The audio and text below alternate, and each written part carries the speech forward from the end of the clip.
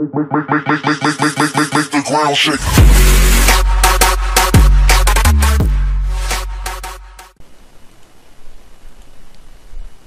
Hey, how's it going, guys? It's Odar here, and today I'm bringing you guys a brand new video.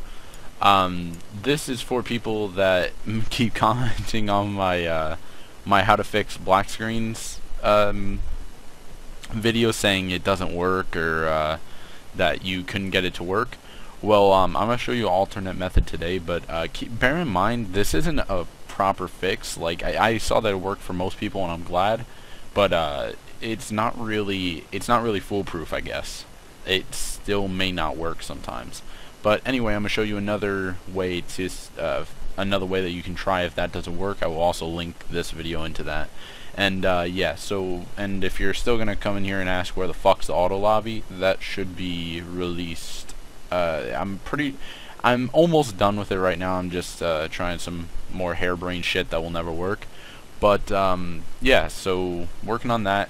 Should be released either today or tomorrow, or well, either the day that this video goes up or the next day, maybe the same day. I have no idea. Hopefully it's going to go up right after this. Hopefully. That's if everything goes to plan. But yeah, after I'm done with this video, I'm gonna go work on it. But anyway, so yeah, what you're gonna want to do is scroll over to settings and scroll all the way down to debug settings. And now, you know what? I'm gonna do a 2-in-1, I guess, just because the other one won't take long at all. What you're gonna want to do, this is for people if you whenever you try to sign in or sign up for a PlayStation Network account, it says that the connection to the server timed out. Now keep in mind this is only if you're trying to sign in and it says that, or not sign in. Like if you're going to create a new user and then you try to go sign in and it says, or create a new account or whatever, it says that the server connection timed out. You're going to want to head into your debug settings and go to this setting right here, NP environment. If you're having that error, it's more than likely going to be SP-INT. Now what you're going to want to do is just click on it. It will bring up this, and you can just change it from NP to or change it from SP-INT to NP. It could be lowercase or uppercase, doesn't matter.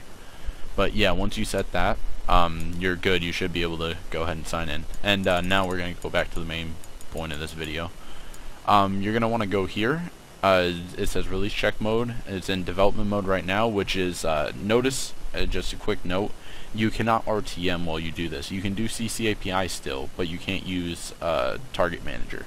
So just bear that in mind. If after you do this you can't RTM, just remember to change this back to development mode. You're going to change it from development mode to release mode.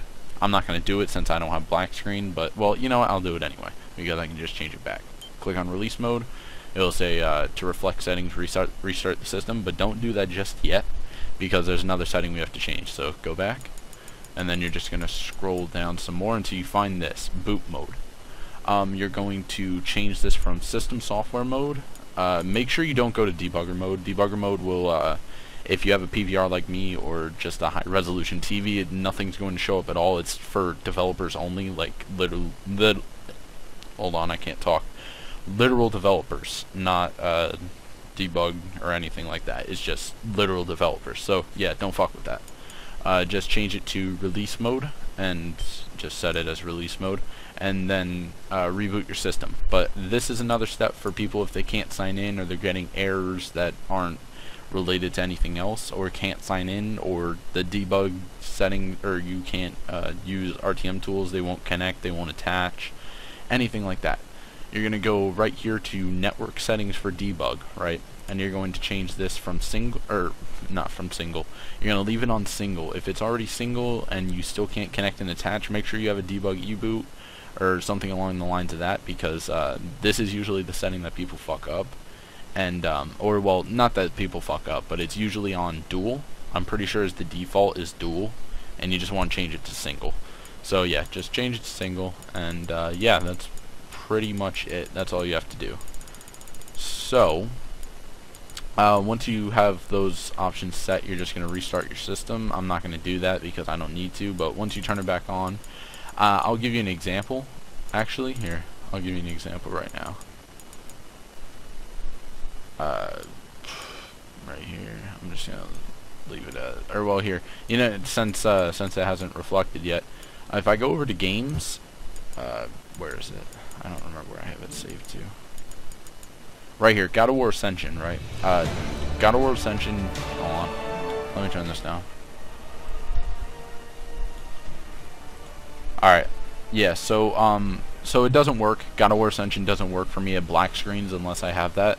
Or, well, let me take that back. You can play up until the main menu. And, yeah. That's me for God of War Ascension anyway. I have to have my settings like that. And I'm not going to show you because I just realized that's going to be a pain in the ass. And most people aren't going to watch that long. So, yeah. But anyway, that's how you fix it. Well, that's another way to fix it. This isn't guaranteed. This isn't 100% foolproof. There probably won't be an 100% foolproof way for you to fix every black screen that you may get. So just bear that in mind. But it's just something else for you guys to try. So yeah, I hope this video helped you guys. And yeah, Auto Lobby hopefully should be up today, the same day that this video goes up. I hope anyway. And yeah, so hope you guys enjoyed the video. I got some more stuff coming soon with Minecraft and the like.